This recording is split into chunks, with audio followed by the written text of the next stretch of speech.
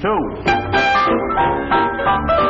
And over 600,000 young Americans are stepping hopefully out into the world this year, looking for their first jobs.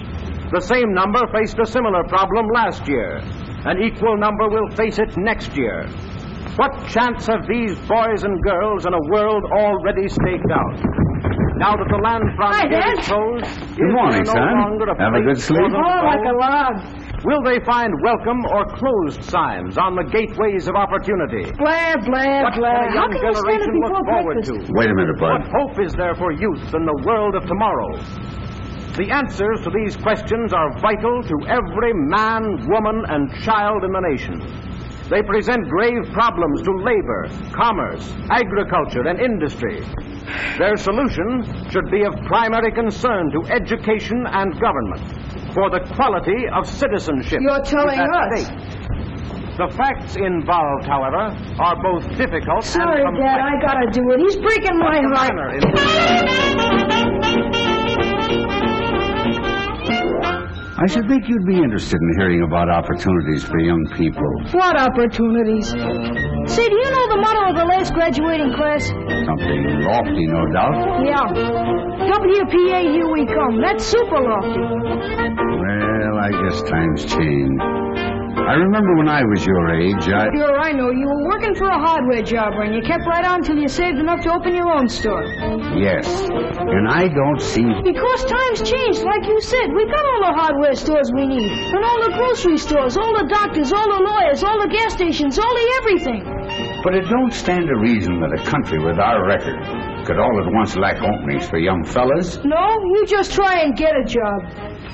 Maybe it is difficult, but it's worse to be a quitter. Now, you've got years of school ahead of you. Yet you let your friends talk you into believing you're licked already. Well, they know what they're talking about. Now listen, son. I wasn't going to tell you this, but you're the reason we came here all the way from Indiana. You've heard all the talkers. Now I'm going to show you the doers. That's why I brought you and your mother to the fair. Holy smoke, the fair! I forgot where we were. Hey, Grandma! A couple of guys are starving out here. How's the job coming? Hold your horses, Bud. We'll be ready in a minute. He sure do think a lot about his stomach. You probably had a good appetite yourself at his age, Elvira. Lord, Miss Harrison, if appetites was housed, I'd almost ought to holler right now. How's the table, Jane? Is it set? All set, Mother. Come on, everybody. Breakfast is ready. That's the best news I heard since I got here. Hi, Mom. Boy, am I hungry. I don't know which I've been looking forward to the most, the fair or your cooking, Mother. Don't pay any attention to him, Grandma. He says that to all the cooks. Well, you can't make a cook mad by liking her cooking. That's a good thing for a young man to remember. I'll say it is. That's how Dad got his corporation. Hey, that's not a corporation. That's private ownership. A man's entitled to a stomach at his age. Anyway, it's nice to have my family with me again. Even if it took a World's Fair to get you here. Well, we thought you had your hands full with just one member of the family. Nonsense. Barbara's been a lifesaver. Really, she has. I'd have been pretty lonely here without her. How is she getting along with that art business she's studying? I don't know, Tom. It's over my head. I gave up when she told me pictures on calendars weren't art. Wonder what in the world's keeping her. Babs, your breakfast is ready. We're waiting for you. Well, we may be waiting, but I don't think it's noticeable. Morning, Dad. Good morning, Babs. Morning, Mother. Morning. Morning, Grandma. Morning, dear. And that's for a fresh little brother. That's a fine way to treat a guy that's come all the way from Indiana to see you. The fair, of course, had nothing to do with it.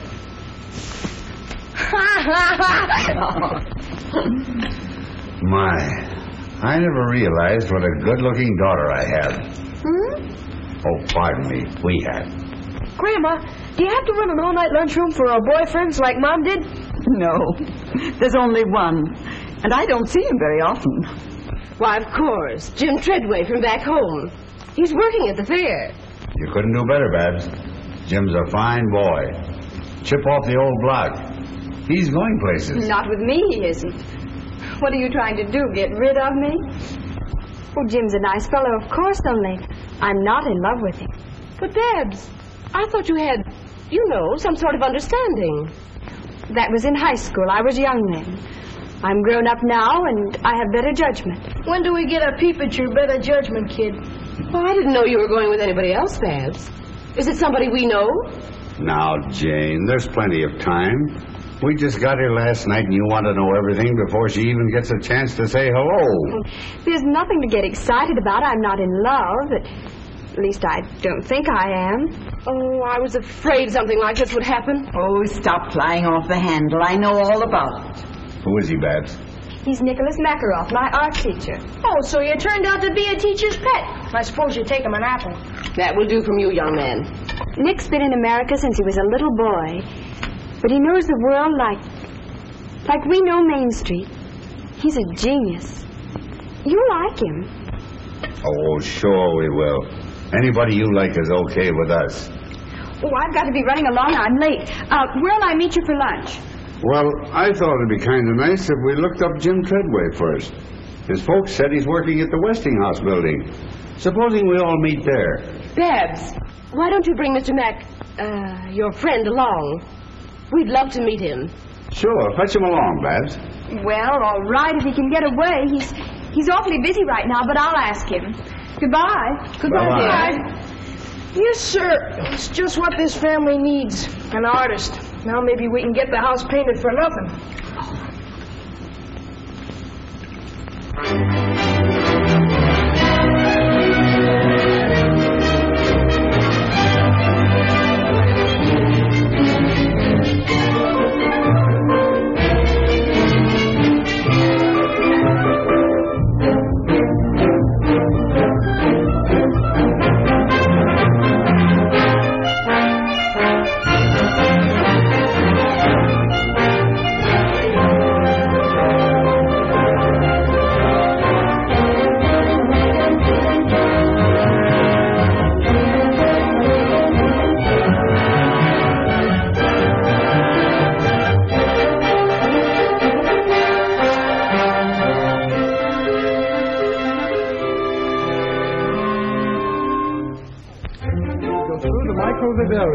To the playground of science. Hiya, Jim, how's the boy? Hello, Bud! The same old Bud. That's a new one, isn't it? Yeah, isn't it a beaut? Hello, Jim. Hello, Mrs. Harrison. How are you, Mrs. Middleton? Oh, Jim, it's so good to see you. You're looking fine. It's good to see you again. Hello, Mr. Middleton. How are you? Full of that, Jim. You're certainly a sight for sore eyes. It's sure grand to see somebody from the old hometown. When'd you get in? Just last night. Your father and mother saw us off. They said if we didn't look you up the first thing, they'd never speak to us again. Say, Jim, just what do you do around here? Are you a boss or something? Well, not exactly, but I'm sort of backstop for the guys. When they can't answer a question, I take a crack at it. If I don't know it, I look it up, which is often. Gee, I didn't know you were that smart. I'm not, Bud. But you see, before the fair opened, we took a special course of instruction to prepare us for the questions the company thought might be asked. Well, do they stick you very often? And how? Why, just this morning, a lady asked me how long it would take to read the microfile in the time capsule. We've been reading a lot about the time capsule. Could we take a look at it? Why, sure. We can get to it this way. Oh. Time capsule of cupelloi, deposited on the site of the New York World's Fair on September 23rd, 1938, by the Westinghouse Electric and Manufacturing Company. If anyone should come upon this capsule before the year AD 6939, let him not wantonly disturb it, for to do so would be to deprive the people of that era of the legacy here left them. Cherish it, therefore, in a safe place. 5,000 years from now, the peoples of the future will look back on us as we look back on the early Egyptians and Babylonians. The time capsule down there is actually a message from our time to theirs. Those who open and study it will know more about us than any man living today. But, Jim, how in the world do you know it'll last so long? Because the copper tools of the ancients have come down to us from even farther back. The capsule is made of a still better copper alloy called cupelloi. It's hard as steel and equal to pure copper in resistance to corrosion. Well, what I'm wondering is how anybody will know how to find it in the year, what was it, 69, 39? How to find it, what's in it. In fact, everything about it was printed in the book of record of the time capsule. It's on permanent paper that's been distributed throughout the world. To libraries, museums, lamissaries, monasteries, temples, every safe place imaginable. Well, who picked the stuff that was to go in it, Jim? A committee, aided by authorities in every field of science and the arts. It's a complete record of our civilization. Is this exactly like the capsule? Yes, and it's cut away so you can see how it's packed. These side cases show you the variety of things in it. Look, there's a woman's hand. The lady's hat will reveal a lot about us to future scientists. It sure will. They'll think we're nuts. Are these little reels the microfile? Yes. It's hard to believe, but on these small reels of film are reproduced all these books, papers, and magazines. It's a record of 10 million words and 1,000 pictures. Well, how will they read them? A small microscope is included. But there are also instructions how to make a large reading machine. Also, how to make a motion picture projector for the 3 special newsreels. I suppose cloth and things like that are in it, too. Everything from samples of fabrics to a dozen different kinds of common seeds. I'll bet a nickel I know something that isn't in it. Mickey Mouse. You'd lose, Bud. Mickey Mouse, Dick Tracy, Barney Google, they're all there. Even toys and money. Why, the list of contents alone takes up 17 pages of fine print. Boy, they weren't fooling when they made that capsule, were they? It's the brains of the world done up in a small package. And it's the most permanent exhibit at the fair. It'll still be here when the rest of this place is nothing but dust. That's remarkable. Have you got time to show some of the other sites, Jim? All they can use. You men go along. Jane wants to write some postcards home. We'll look around and meet you later. Well, that's the writing room over there, the glass enclosed room. Perhaps you'd like to enter our letter writing contest. Letter writing contest? What's that, Jim? Well, both the folks who write and receive the best letters home from the fair each week are awarded cash prizes. The winners are announced every Sunday evening during our Letters Home radio program. Say, see if you can get me the dope on that contest while you're over there. I might just as well have some of that cash as the next guy. Pretty sure of yourself, aren't you, Bud? Well, they can't shoot you for trying. Well, looks like the shop of old Watch the Bertie Schultz. Remember him, Jim? 6 deluxe portraits for $1. Well, you'd better take another look. He never had a camera like that one. That's a television camera. Holy smokes, does it work? Of course. You go down there, Mr. Middleton. You can see and hear Bud on a whole row of television receivers. You better be good. Bud, this is Frank Wells. Frank, this is Bud Middleton from the old hometown. Hiya, Bud. Hiya. Now, just act and talk naturally. Oh, is it going? It's on. Hiya, folks. This is Clark Gable Middleton speaking. As you can see if you've got your television sets turned on. What state are you from, Bud? Indiana, the greatest state in the world. And if Grover Whalen's listening in, New York's okay, too. Well, what do you think of the fair? Well, as a guy I once studied about said, I came, I saw, and I'm almost conquered. How am I doing, Dad?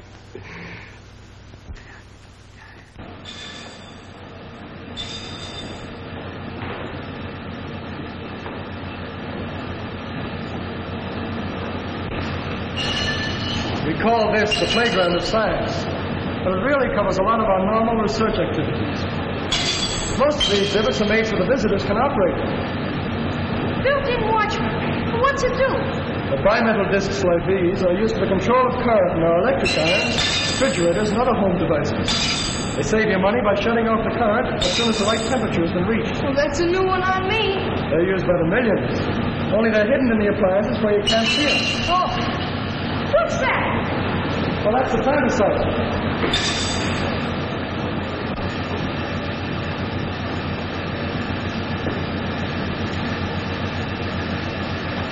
Say, Jim, don't you ever feel bad about passing up that chance to play pro football? Well, once in a while, I get the urge to plow into a line. But outside of that, there's more kick to this game. Oh, you don't have to kid an old friend of the family. I guess it must be pretty interesting. What gets under your skin about research is the attitude of the men in the labs. They work on the principle that nothing is impossible. You hear that, Bud? Oh, sure, but I don't believe it. Open your eyes, Bud. The proof's all around you. Why, the whole fair is a product of research. Uh-huh.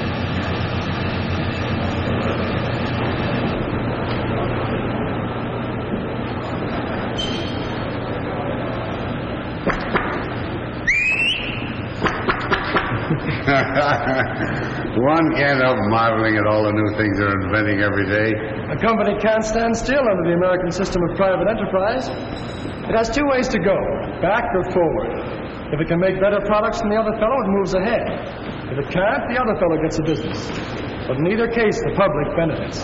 You mean in better goods? Yes. That's where fellows like me come in. In our research labs, we have four main jobs. We must constantly improve our existing products, so more people will be enabled to buy them. We must try to lower their cost by cutting waste of effort and material. Then we must anticipate the demand for new products before people realize they need them. Well, that's only 3 jobs, Jim. I kept count. The last is industrial prospecting. Like prospecting for oil and gold. Sometimes we hit gushers, like radio, mechanical refrigeration, or air conditioning. Then 100 new industries spring up and thousands of new jobs are created. And another boost is given to our standard of living. Just remember that, Bud. Well, here's something else that might interest you, Bud. Here's the oscilloscope. Talk or blow or whatever you did before into the mic, and you'll see your voice projected on the screen.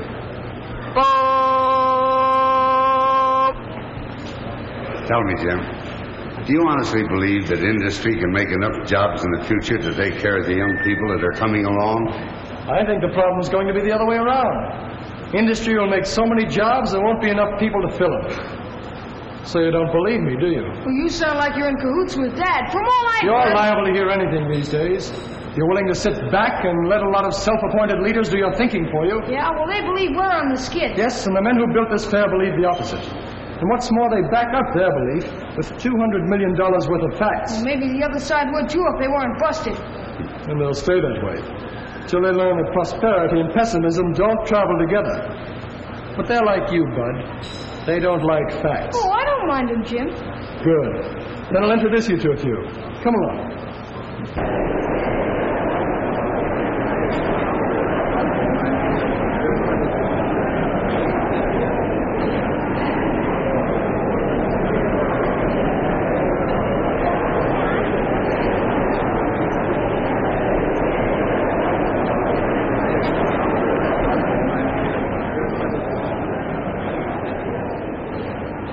Isn't it wonderful, Nick? Beautiful.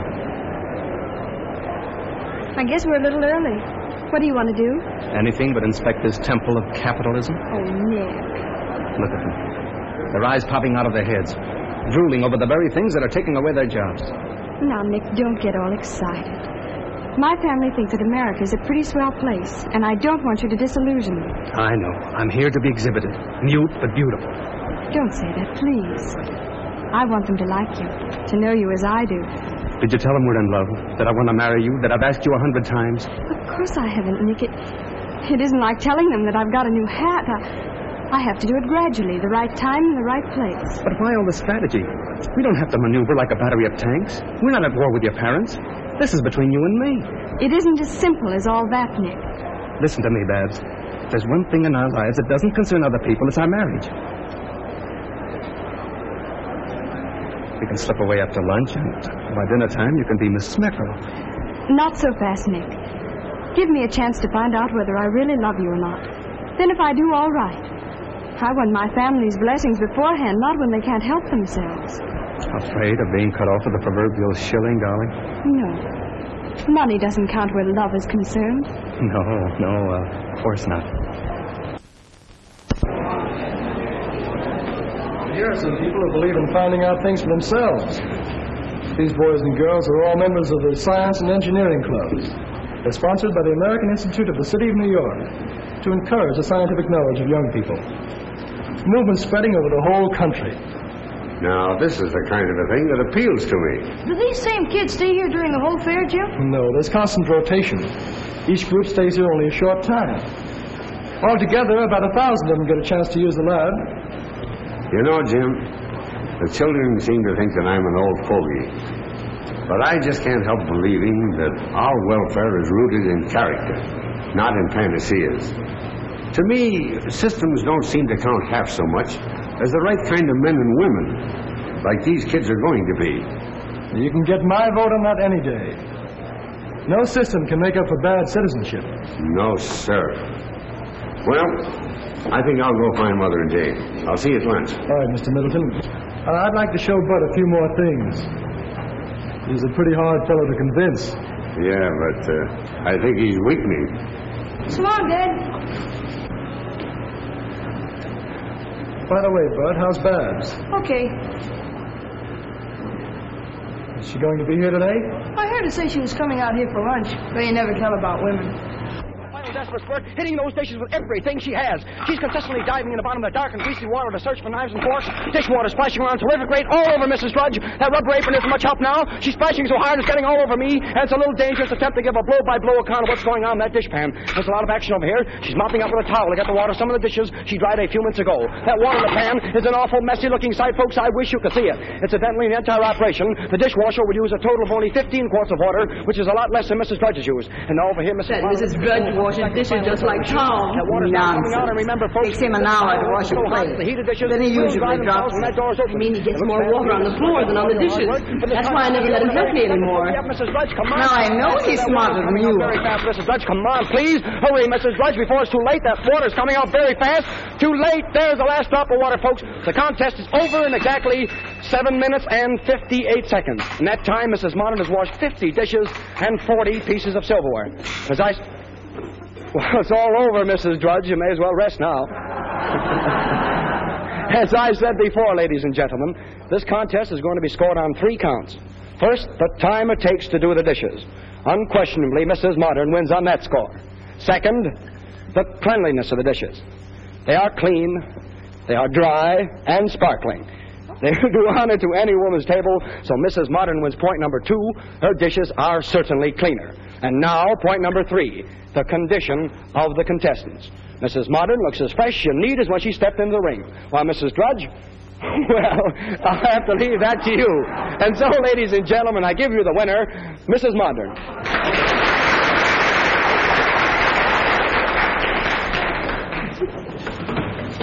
I'm tired just from what that announcer said. Did you hear him, Mother? In 15 years, a woman washes, dries, and stacks a pile of dishes 9 times higher than the Empire State Building. Imagine it. Well, that didn't impress me half as much as seeing Mrs. Modern read a paper while her dishes were being washed. She'll look young when she's 100. Hi, Babs. Shake hands with an old pal of yours. Why, Jim. Babs. How are you? It's nice to see you again. You're looking well, as usual. Oh, this is Mr. Makaroff, my art teacher. Nick, this is Jim Treadway, one of the hometown boys. We're glad to know you, Mr. Makaroff. How are you? And this is my little brother, Makaroff. Hello. Oh, say, Babs, we're on our way to the Hall of Power. Why don't you tag along and learn something? Well, there's plenty of time before we meet the folks. I don't know, it might be fun. What do you think, Nick? All right, but don't expect me to be amused. There's nothing funny about the tools of capitalism.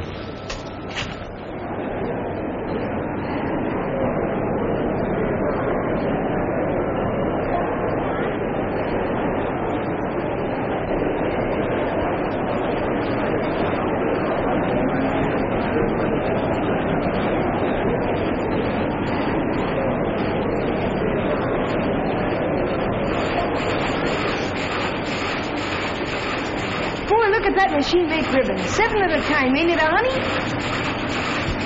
You'd be nearer right if you called it a Frankenstein's monster. No, that's in the movies. Why do you call it that, Nick? Machines like this destroy jobs. Think of the number of people who'd be working if we didn't have these power looms. Yes. I guess every woman in America would be weaving. And every home would be a sweatshop producing clothes for the family. Like they were before we had power looms. I don't think I'd like that very much. I don't think you'd like homespun clothes either. Grandma tells me they didn't have much style, but they cost so much in hard labor you wore them till they fell apart. That's what the Cossacks do in Russia. Every couple of years they peel off their duds like sticking plaster. It might interest you to know that only the peasants do that. Not here they don't. We ain't got any. But you didn't answer Nick's question. I mean about looms like this keeping people out of work.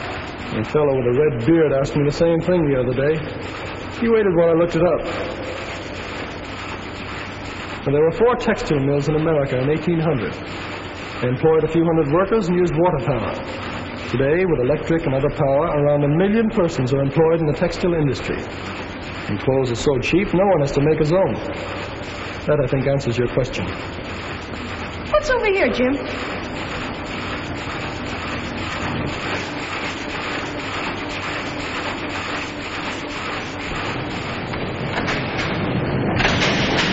is it, Jim? Look at that thing go around. It's a manipulator table used in a steel blooming mill. You can control the billet with these switches. Watch out, it's going off. Oh. The photoelectric equipment keeps it on the table. I suppose you're going to tell us machines like this benefit labor. And how? Not many years ago, steel making was a dangerous occupation. Now, the safest place a steel man can be is in the mill. It's safer than his home. That's right, capitalistic propaganda. Oh, you're kidding, Jim. I'm stating a fact. I know one steel plant that employs 10,000 men. While 15 of them lost their lives at home and other places, not one was lost in the steelworks. That's hard to believe. Well, there's the answer right there. Electrical control. Instead of swinging a sledgehammer all day and risking his neck, the steel man sits where Bud is and does his work with the master switches. Well, if one man can do all that with a machine, then I agree with Nick. It can't help but lessen jobs. Here's why they don't, Babs. It's very simple. Machine production makes better and cheaper products. As a result, more people want and can buy them. That in turn creates a demand for more labor. That's just one of those so-called economic laws that doesn't work in practice. It works in steel, printing, textiles, and automobiles, and they're the most mechanized industries in the country. Yes. Let's go see what's over here, Nick.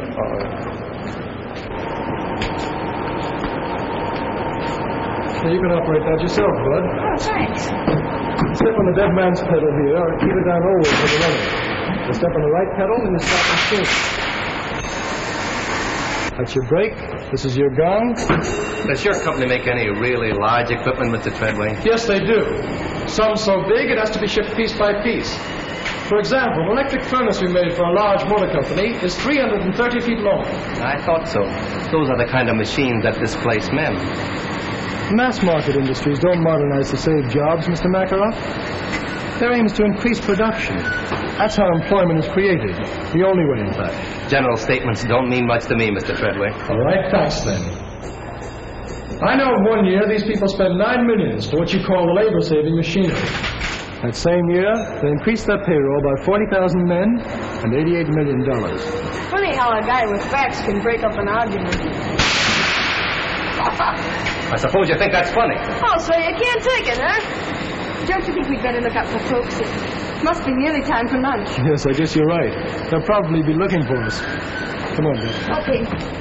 Nick, please be careful during lunch. Dad looks on things the same way Jim does, and he might take you seriously. But I am serious. I know, but promise me that you won't start an argument. All right, if you say so. But I won't enjoy myself.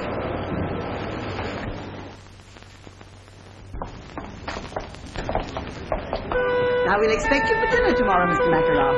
And please come early. Then we can have a chance for a nice, long talk. Thank you very much. I'll be glad to come. Sorry I have to break away now, but I must get back to school. Au revoir. Goodbye, Mr. Makarov. I enjoyed meeting you all. Sorry, but I must go. Au revoir. Goodbye. Babs. Oh, boy, was that a meal. I could go for chow like that all the time. You do, and you'll wind up in a sideshow. Well, did I behave all right? You were fine. Only don't misinterpret Dad's approval of Karl Marx. He thought you were talking about relatives of Groucho and Harpo. I don't believe I know them. I'll see you in class, Babs. Adios, linda mia. Now, I won't take no for an answer. You're coming to dinner, too, and like it. Hey, Jim, how about showing Dad the Hall of Science? He'll go for that. I'll be glad to, Bud. Fine. How about you, Mrs. Harrison? Would you care to join us? No, thank you. I want to show Jane and Barbara some of the things in the Hall of Electrical Living. Well, say, Electro, the motor man, will be doing his tricks at 2 o'clock. Let's meet there. All right. Come on, Jane. Barbara.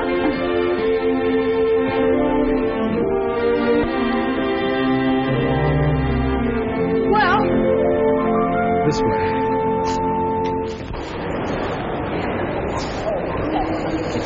Yes.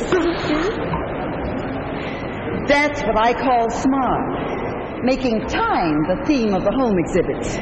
I don't get it. What's smart about it? Well, if there was one thing a woman in my day never had enough of, it was time. It was her master. Some had two. if they had a bossy husband. Don't tell me you're against her, Mom. No, indeed. Only against slavery. Domestic or otherwise. That's why I like electrical engineers. They signed our Emancipation Proclamation.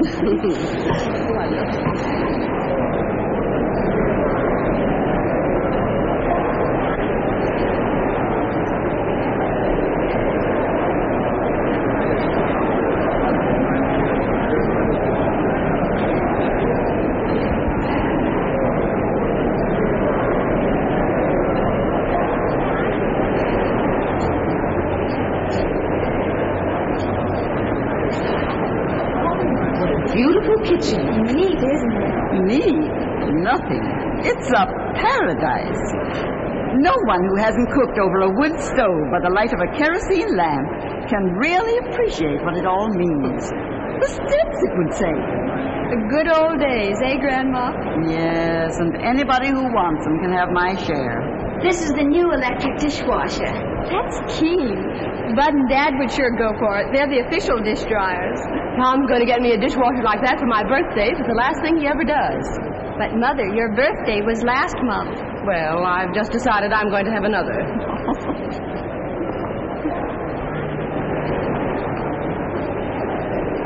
This is nice.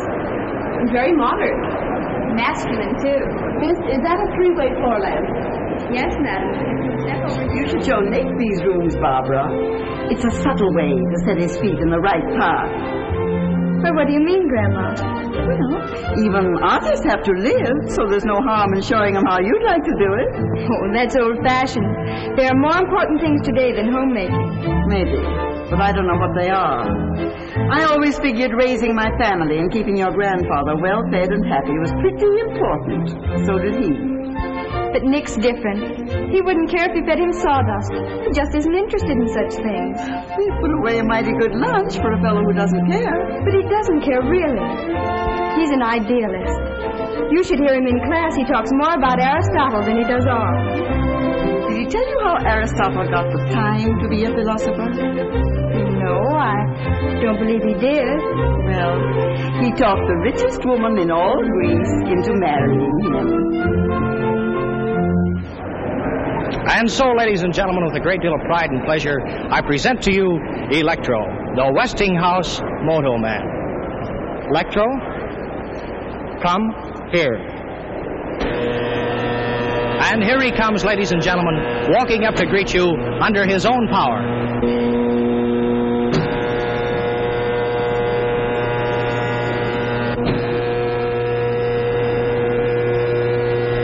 Stop.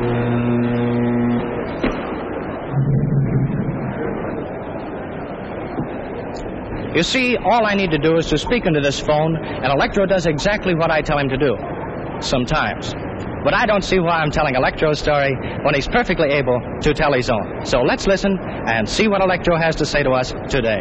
All right, Electro, will you tell your story, please? Who? Me? Yes, you. Okay, Toots. Ladies and gentlemen, I'll be very glad to tell my story.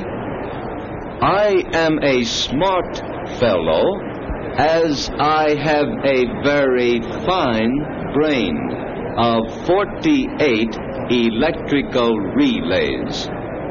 It works just like a telephone switchboard. If I get a wrong number, I can always blame the operator. Thank you. And by the way, I see a lot of good numbers out in our audience today. Electro, behave yourself. Quiet, please. I'm doing the talking. I'm sorry. That's the most remarkable thing I've ever seen. Boy, what a guard that guy'd make on my football team. Now, Electro, a moment ago you were bragging about being able to count on your fingers. Do you remember that? Well, we're going to find out about that. Now, do you remember how many children were born at the same time to a certain family up in Canada? Do you remember that? All right, let's see if you do.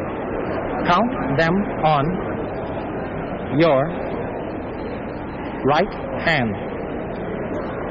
1, 2, 3, 4, 5. 5? Well, that's absolutely correct. Why, he's almost human. If he wasn't so big, I'd take him for an engineer.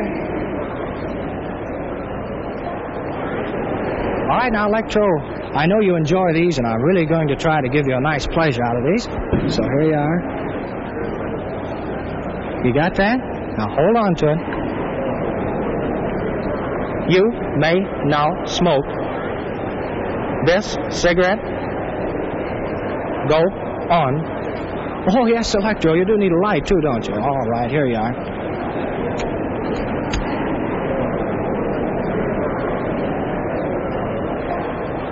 And, folks, he's only 2 years old, too.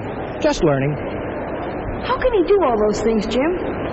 He's full of motors, gears, cams, and photoelectric cells. You could fill a book with all the electromechanical principles involved in the thing. All he lacks is a heart and a brain. If you ask me, I'd say he had nothing but brains. Well, then all he lacks is a heart. He's not the only one.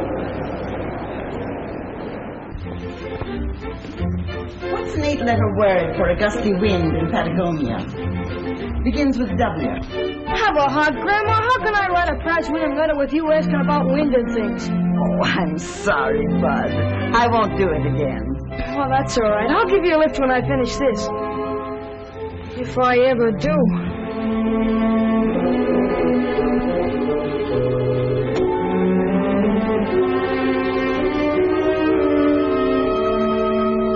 Say, Jim, what would happen if all the things Westinghouse developed first just disappeared? Well, suddenly, I mean. Well, it's easy. There'd be no electrical industry. It'll put the world back 50 years. Why do you ask? Well, I figured all the others would write about what they saw at the fair. So if I tell them what wouldn't be there without Westinghouse, I won't have any competition. You got something there, Bud. Go to it. Hey, wait a minute, Jim. I need some facts. All right. Just consider 3 out of the thousands of things we pioneered and where we'd be without them. Oh, just a second. All right, go ahead. Well, first, alternating current, or AC as most people call it. It permits the economical sending of electric power long distances from where it's generated. Second, the steam turbines for use in the big power stations where electricity is made. And third, radio broadcasting. The Westinghouse station KDKA at Pittsburgh was the first to broadcast programs on a regular schedule. Do you think those are enough? Well, we make over 8,000 other products you could mention.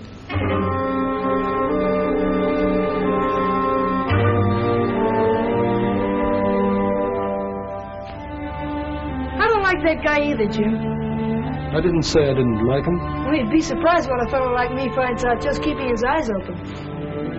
Jim, come over and talk to me.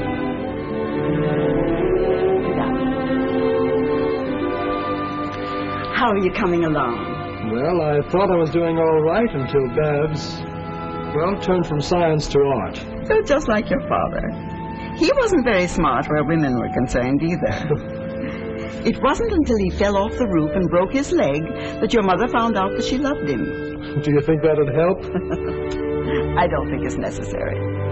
Most women, you'll find, pick husbands who see the world pretty much as they do, who think as they do about religion, war, politics, yes, even communism. They do it unconsciously. It's bred into them from childhood. Yes, but they can make mistakes, too. And they can also correct them if you give them a little time. I never knew time had so much to do with love. I don't understand what you mean exactly by abstract form, Mick. That's the trouble with verbal language. It's too clumsy to express elusive qualities. But to me, abstract form is the essential substructure. In short, the fundamental rhythm underlying our conception of spatial limitations. Do I make myself clear? Oh, perfectly. It's very clear now, thanks.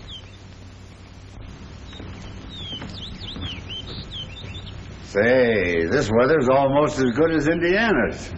Don't get up. What do you got there, Mr. Macaroff? One of your paintings? Yes, it's a work that I'm rather fond of. A good piece of abstract painting, don't you think?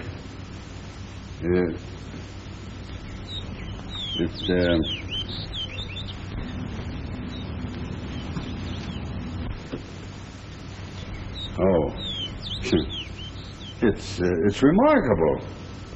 Certainly got a lot of color. No doubt about that. What does it represent? Represent?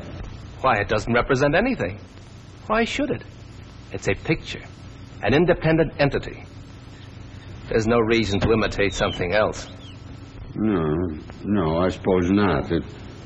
It's just that I'm sort of used to looking at pictures of people and objects, you know. Why? Why? Well, it's,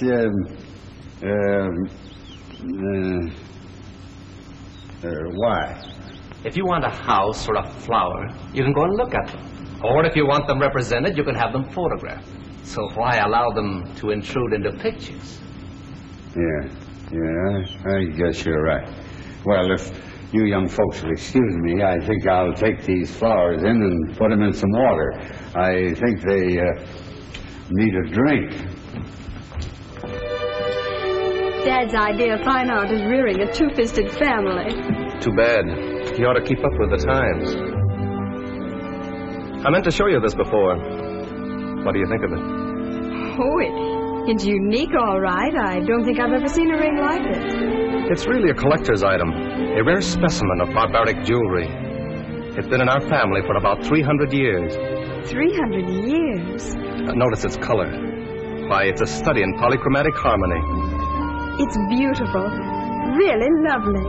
Oh, no, Nick, I couldn't take a ring like that. Why, it must be priceless. Don't be silly. I want you to have it. No, please, I couldn't think of it, really. Wear it for a while. There's no harm in that. As a favor. Oh, no. Now you're being provincial, Babs. Well, just for a week or so.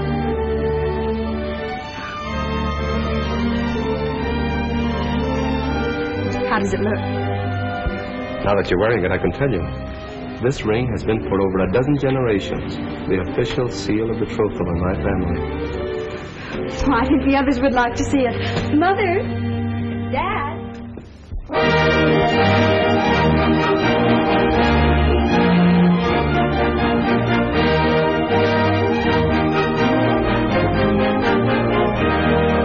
It's too big to describe in a song or a sonnet, so dress yourself up in your best bib and bonnet. The Westinghouse mat has a welcome upon it for you when you come to this fair.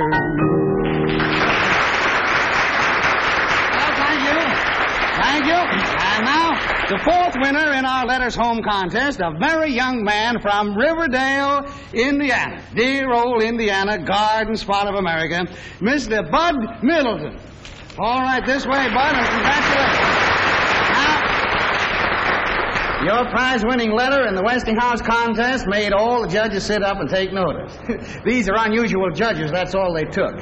Well, let's see. You had all your family with you, according to your letter, so you wrote that letter to a pal of yours back in Riverdale, didn't you? Yeah, to Tubby Parker, but I won't know how much of a pal he is until I get back home and find out if he's been dating my girlfriend. Oh, maybe you made a mistake writing to Tubby.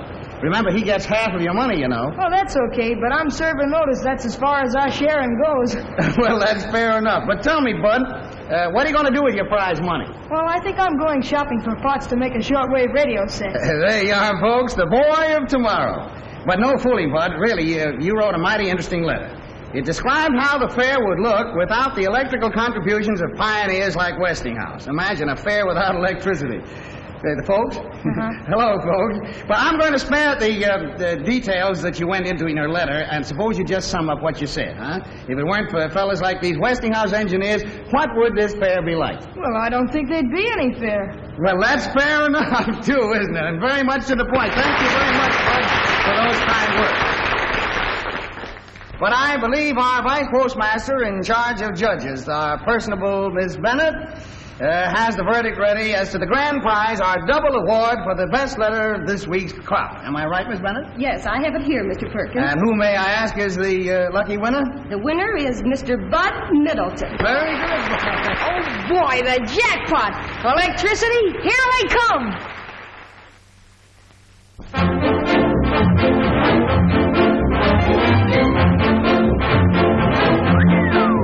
Gee, Grandma, the more you see of New York, the bigger it gets. It's the same as Main Street, back home, only larger and busier.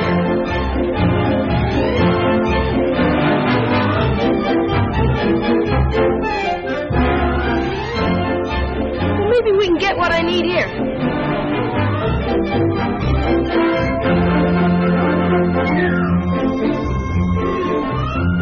I wonder if they've got any new gags.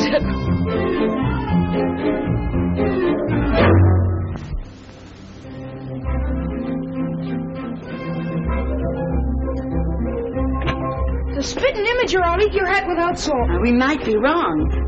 May I see the box of rings in the middle of the window? Why, certainly. You can search the city, but you won't find a nicer piece of costume jewelry. They're the same, all right, Grandma. That's a perfect copy of a ring in a Moscow museum. Is it very expensive? Well, I'll be very honest with you. It's worth more, but you can have that for $2. And at that price, I'm practically giving it away. I'll have a half a dozen, if you please.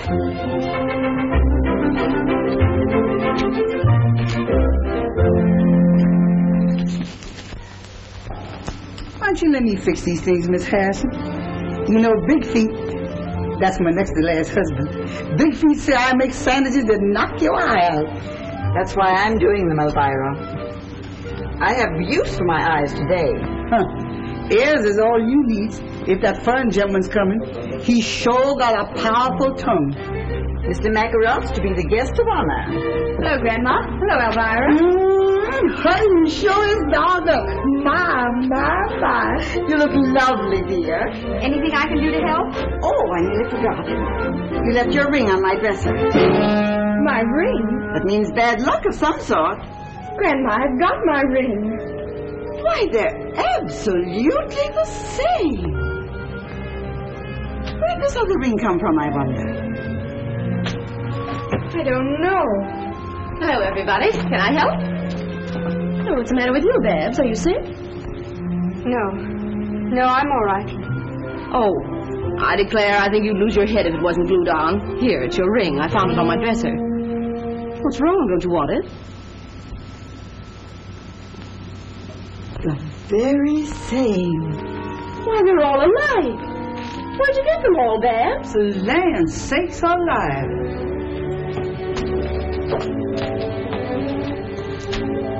Do you know what this is all about, Mother? Me? How should I know, Jane? Come on now. Take these sandwiches in and stop looking at me as if I'd stolen your purse.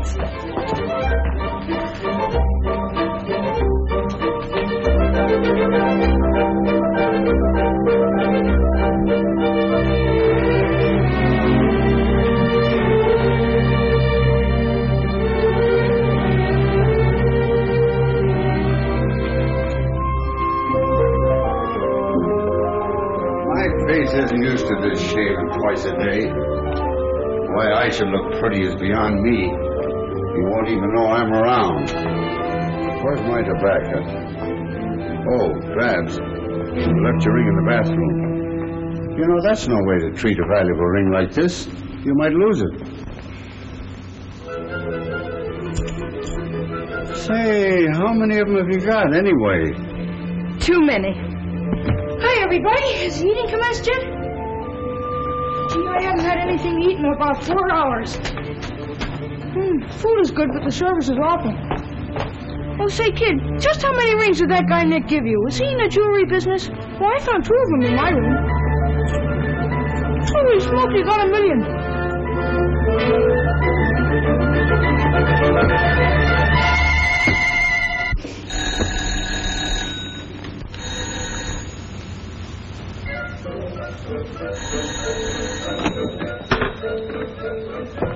Good afternoon. Is Miss Barbara in? Yes, sir, Mr. Macko. There's all here. Come right in, sir. Just lay your head on the table there, sir, and follow me. Mr. Macko.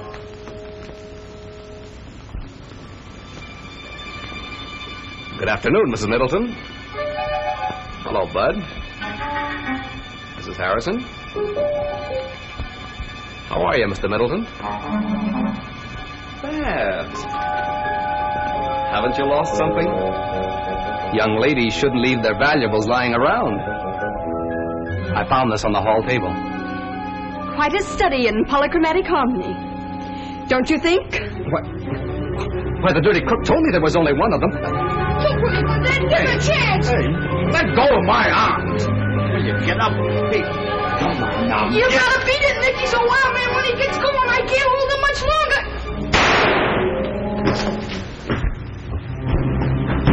Land sakes alive. Who all done busted what?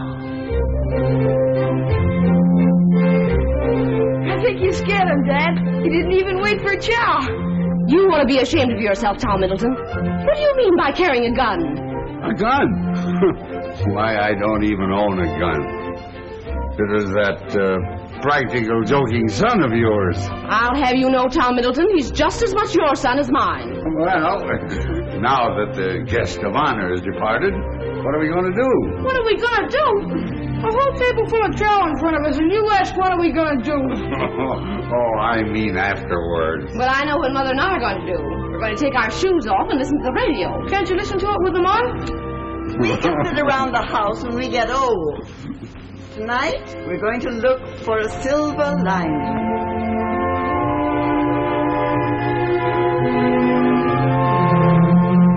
Just 46 years ago this month, I was doing the same thing, watching the lights of a World's Fair. The Columbian Exposition at Chicago. That was the first American fair lighted by electricity. Yeah.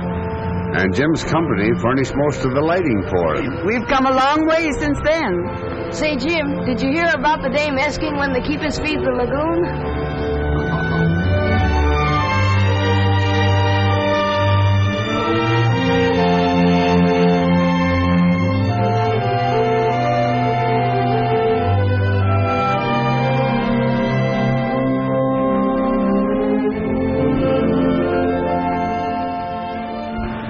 I can't help it, Babs.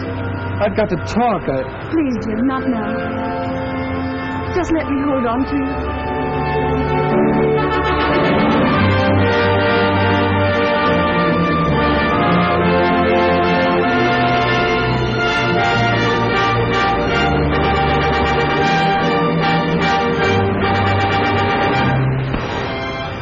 I wonder if the years ahead will be as bright as this. We haven't seen anything yet, darling. Why, all this is merely a sample of the real world of tomorrow.